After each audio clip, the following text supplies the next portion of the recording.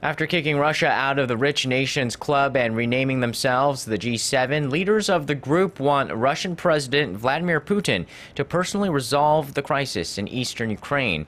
And according to U.S. President Barack Obama and UK Prime Minister David Cameron, the first step begins with Moscow's recognition of Ukraine's new president. Cameron urged for de-escalation. Meanwhile, Obama warned of additional sanctions against Russia should the situation not improve. According to reports, fighting continues along the Russia-Ukraine border.